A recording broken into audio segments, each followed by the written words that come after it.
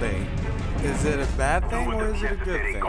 Well, I'm about to talk about that. Now, there's two different types of clickbait in my head. There's bad clickbait and good clickbait. Now, I'm going to go through each one, and personally, I don't think I clickbait at all. Like, you can probably not even have to watch my video to know exactly what I'm playing and what it's going to be about in the thumbnail and in the title. Because I'm pretty much an open book. Like, you can literally take little piece by piece information from the title and the thumbnail and probably go ahead and commentate it for me, and you'll probably get it word for word.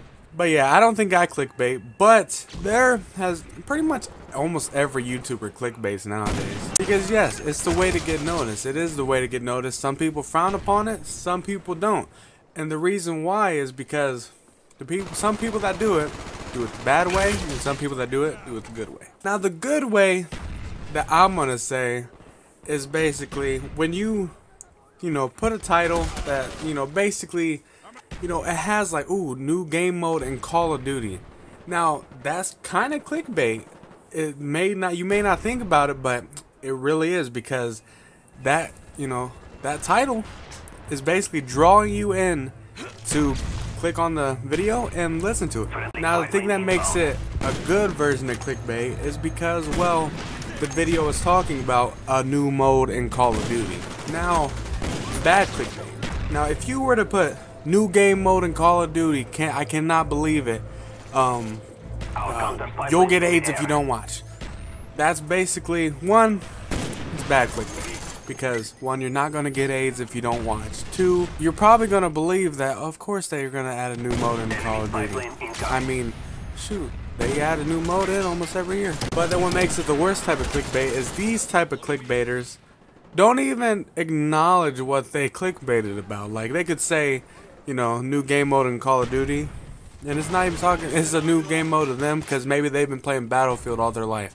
That's the type of clickbait that's kind of dumb, in my opinion, and that's the scumbaggish clickbait that everyone hates. So personally, I think that there's a good clickbait and bad clickbait, and do YouTubers need to do it? I guess, because to get noticed, yes, but in my opinion, if you post good content, you really don't need to clickbait it. Like, you don't. You can do what I do. I guarantee, like Jeff, actually, he kind of does what I do, actually. Well, I guess I could say I kind of do what he does, but like, let's say Sprat, he basically does the same thing where all he does is just upload, like, insane nuclear, and then, has a thumbnail that says the same thing, and, well, that's what it's going to be about. No clickbait required. He basically just said the whole entire thing right there on the title and thumbnail. So yeah, but that's my opinion on the good YouTubers, because there's still a lot of YouTubers that do it that way, but then everyone's going to the clickbait style, which doesn't matter to me. But what I can consider bad clickbait as is just an old-fashioned rickroll. They drawed you in with the title, but then go ahead and rickroll you.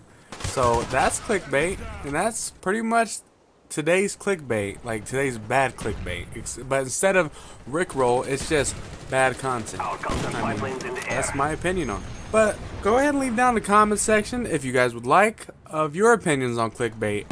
Is there any such thing as good or bad clickbait in your guys' eyes? And if so, let me know. Hopefully you guys did enjoy this video. If you did, leave a like, subscribe, and you guys know the drill.